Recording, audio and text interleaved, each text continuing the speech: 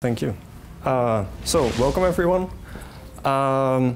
We wanted to give a talk about Scio, the data processing framework that Spotify uses internally for all batch and streaming pipelines that we have.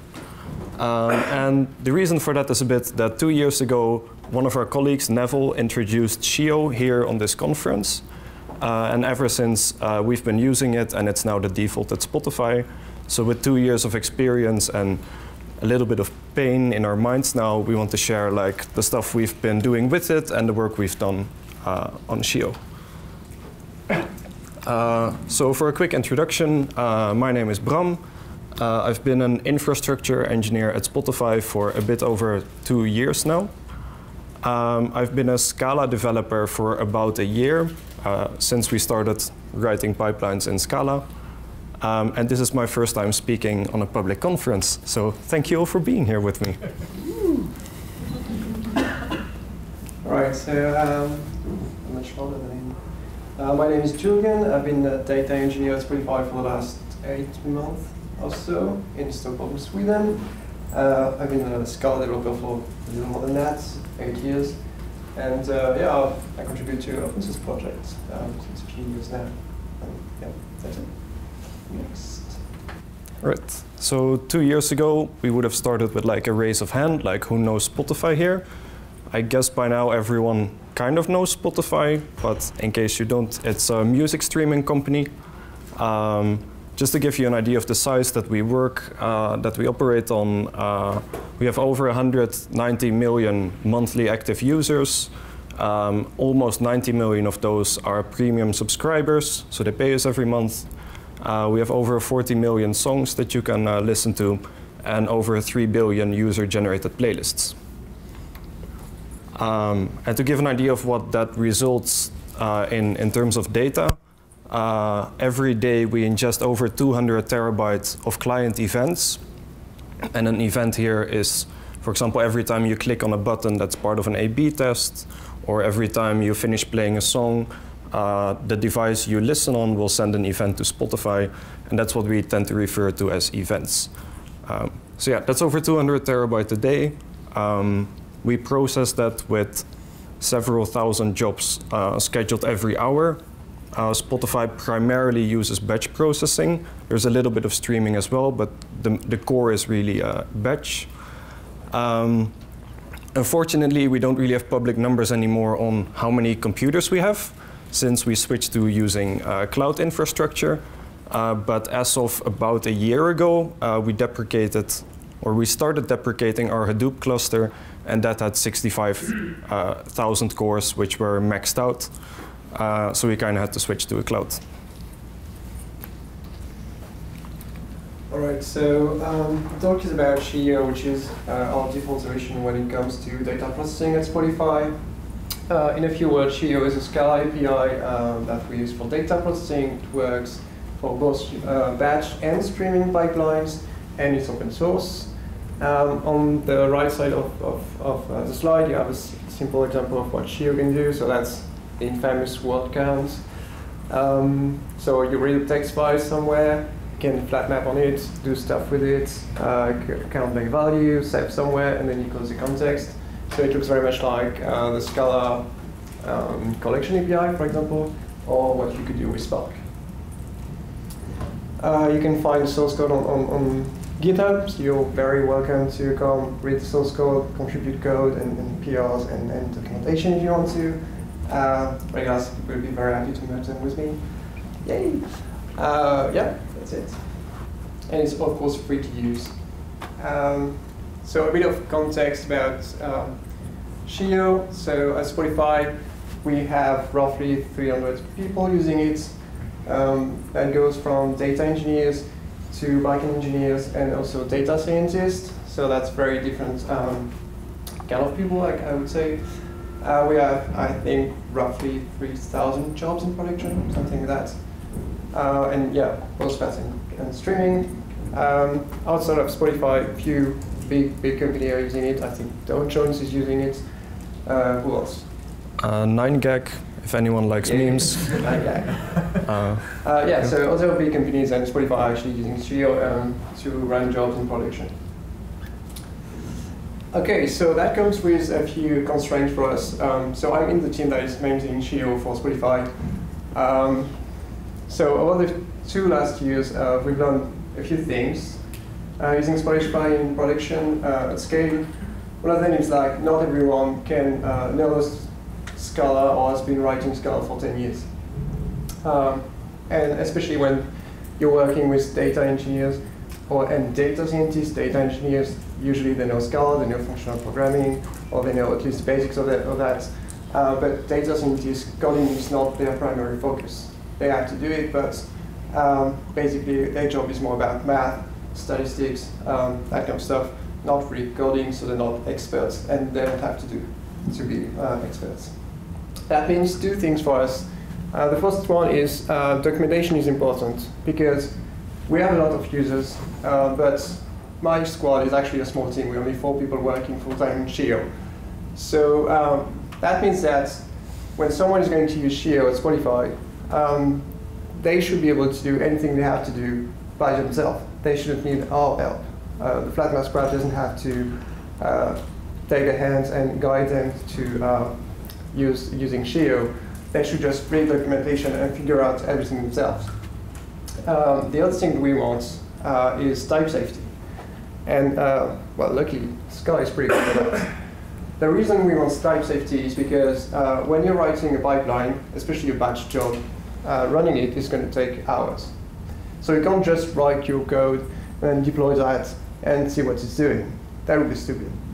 So you want to detect every defect, every problem within your code very early. So one of the choices we made in Scio is to have enough type safety that most of the common mistakes will actually be coded by the Scala compiler. You don't have to write tests or run the code. The compiler is going to do a lot of work for you. Now, of course, it's better if you write tests, so there's an API for that. One thing we've learned too is that one of the issues you're going to have when you write a distributed program is serialization. So when you want to turn your instances to binary, that's going to be very complex. And on the JVM, you'll have issues with that. So that's one of the things we want to make easier with Scio. So we are now going to talk about an example of the pipeline job that we have written a few months ago at Spotify. That sort of is an example of how we Scio and the benefits we get from it. Right. So like I said, about a year ago, we started heavily deprecating our Hadoop cluster. And before we started doing that, the majority of our jobs were written in Crunch, Java framework, and also a little bit of Scalding for the functional programmer enthusiasts. So yeah, that was predominantly the framework we used to work with. But and this was also the framework that the anonymization pipelines of our event delivery were written in. So as part of the Spotify privacy policy, the internal one at least, we try to encrypt personal data whenever we store it. And we encrypt it with encryption keys that are specific to each user. So no 2 users should have the same keys. And that means that as part of our event delivery, we take the set of all incoming events, and we have to join that with the set of keys for each user. So naive implementation is on the left. It's kind of simple. Just have events. You join with keys based on user ID. Then you encrypt and you save it. But of course, it's never really this simple because the join is quite expensive to do. So the challenge that we're kind of facing is that we're dealing with events. We have about 400 event types. Each event type runs as its own pipeline. And the biggest events can be several tens of terabytes per hour. So that means that we have, on the one hand, we have billions of events worth several tens of terabytes, and we're trying to join that with hundreds of millions of keys. That's both very I/O intensive and very CPU intensive. So we spent a lot of money just shuffling data around. The naive implementation is kind of what we used to have in Crunch. Of course, in Crunch, since it's a bit more verbose Java and you work with factory, supplier, some things, and you need a wide screen to fit everything, the code was a bit longer. But in essence, it just did a full shuffle join of the events and the key data set. So we rewrote it in Scio. We spent about 3 weeks going from the original idea, like, hey, we can make this better, to fully running this in production, and also turning off all the old systems. And we noticed that we now have much more complex pipeline logic. At the same time, the code is a lot simpler to read. It's fewer lines. There's type safety, so it's a lot safer to change, even if someone doesn't know the full context. And we can now use a join strategy that's way more advanced than a shuffle join. So one of the things we try to do is we pick a join strategy based on the size of the incoming event. So if you have a large event, like A/B testing, we'll use a different strategy than if it's a small event, like video playback error, which might have only dozens of events per hour. Another thing we try to do is we predict which users will be active in a given hour. And then those users we will load on every machine that runs the job, and we load it in an off-heap hash map using a product called Sparky, which is also open source, also by Spotify. And this allows us to super efficiently join users that we think will be active. And the remaining users we still do a full shuffle join for, but it's only very few users, a few percent. And this allows us to do exactly the same logic, but it's 50% cheaper than the original code. Right, so now I'm going to talk about what we are doing for the next version of Scio, which we're going to release in a few weeks.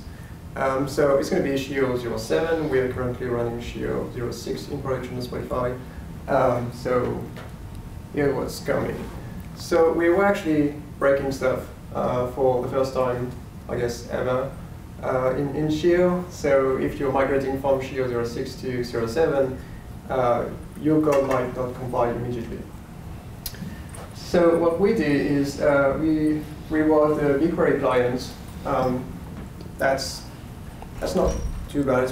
It makes it much nicer and then a bit more consistent with the rest of Scio. We've reworked all the IOs in Scio. That's a much bigger change.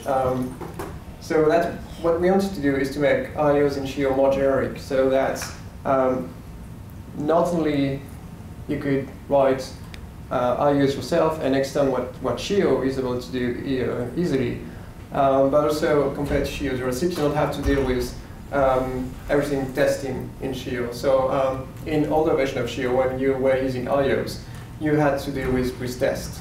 If you write an IO, you need to define what it's supposed to do when you're testing.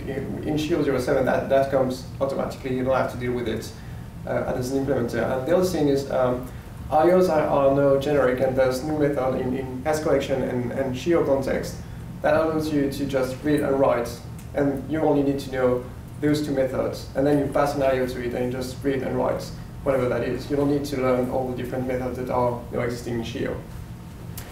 The other biggest change we are making is we're introducing this concept of new coders that I'm going to talk about. So coders are what you use in Beam when you need to move data between workers, which happens a lot. So basically, anytime you're processing some data and you need to move that from a worker to another worker, you need to turn that data into an array of bytes. And that's what coders do. They just take your classes, your instances, turns out into bytes, you send them over the networks, then the other worker gets the bytes and can deserialize that to a class. That's basic. The way that this is working in Scio 06 is that it's using a library in Java called Cryo. So a few words about Cryo. Who knows Cryo already? Yeah. Okay, a few people. So Cryo is like this magic Java library that uses reflection to guess how to serialize data and deserialize data at runtime. The reason why we're using that is because that's what everyone is using. So if you use Flink or Spark or anything, they use Cryo. And the other thing is like, Cryo is easy-ish to use. It's somewhat magical. It's not, the implementation is quite complex, but as a user, you just say, hey, I need to serialize this.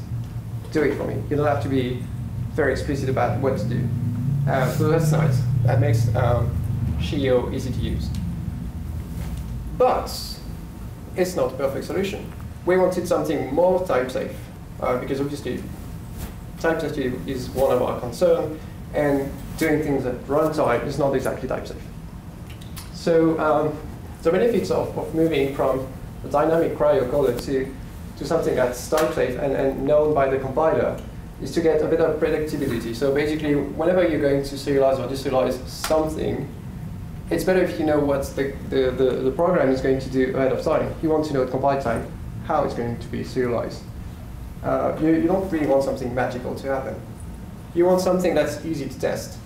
So if you can just say, hey, give me a coder for that type, and then write a test for that, that's great. That's simple and easy. We want something that's fast, obviously. We're processing terabytes of data. If we're slow, it's expensive. And we want something that stays automatic, despite the fact that it's not happening in runtime anymore. So that's a pretty important point. We don't want to bother our users, especially data scientists, with things like serialization, which is like a very mundane concern that the framework should be doing that for you. You shouldn't be thinking about that all the time. And yet it should be efficient. So that's a very big challenge. So we decided to do something that does that automatically at compile time using a library called Magnolia.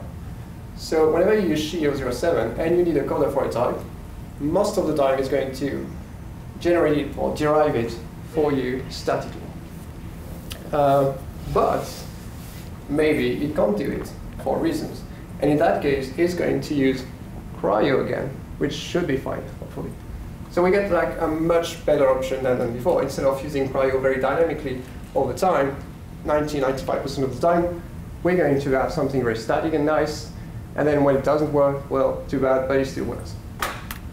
Right, so here's how it works in Scio.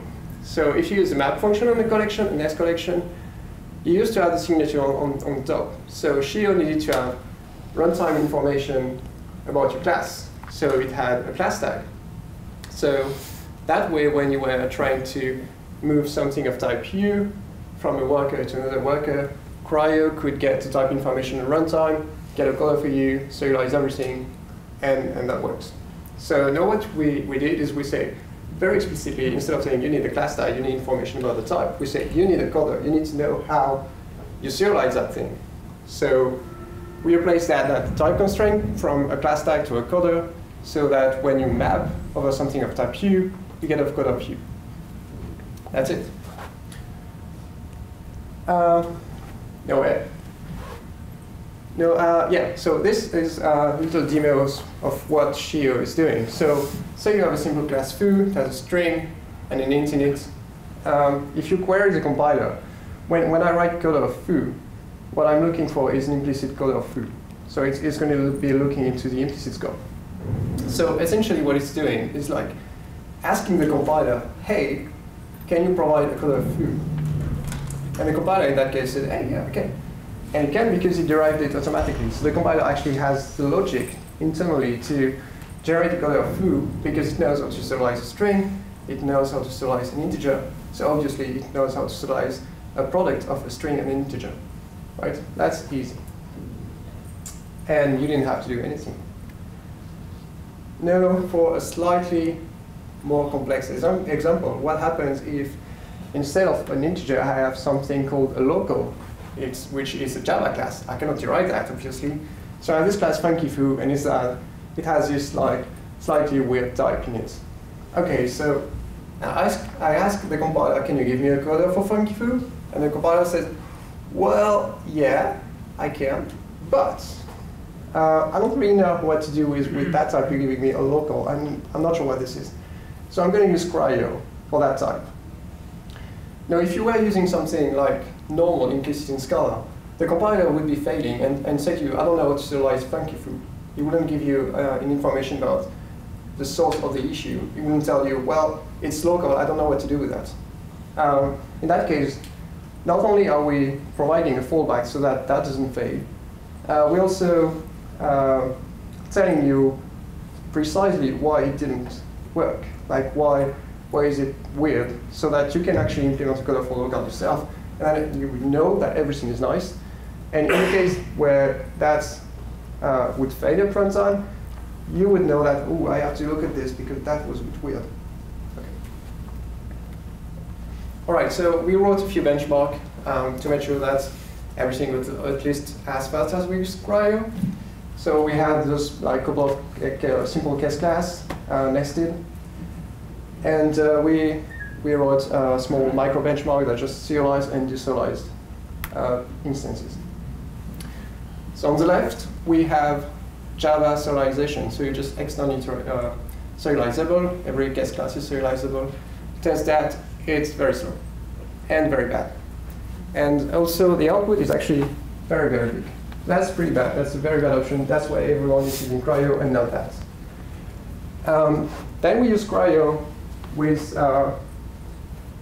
registered classes. So that's typically what you would do if you were using Scio 06, Flame, Spark. That's what you're doing. So it's a lot faster.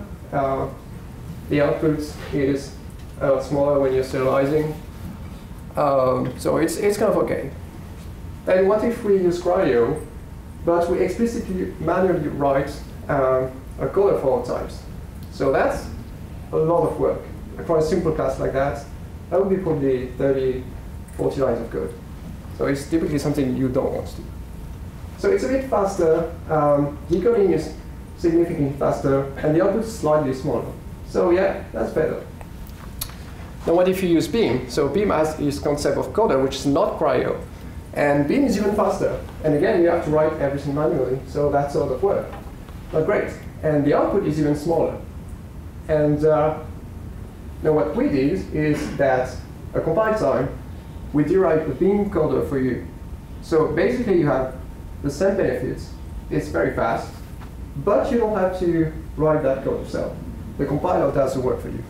And as you can see, it's almost as fast as writing the Beam coder yourself, and it's even faster than custom Scio coders. And the output is very small. That's great. So now the question is, all right, that's micro benchmark. What happens when you actually run that on a pipeline? So we did a few tests on the pipeline, and that's like a well-behaved pipeline. Like someone that cares about performance wrote that pipeline. And as you can see, we use much less workers, a bit less workers, but we also go from 60 minutes to run the pipeline with a given data set to roughly 45 minutes. So it's about 25% faster just by upgrading Scio to 07. And I think that's what we have. All right, so that's it. If this sounded interesting to you, be sure to check out the GitHub repo. Also, you can reach us on Gitter, which you can also find the link on the GitHub repo. Or you can send Julien messages on Twitter. I don't really use Twitter, so you can use the same handle, but at Spotify and at spotify.com, and you can email me on that. And if you want to work with us on Scio, check out spotifyjobs.com. Thanks. Thank you, guys. Thank you.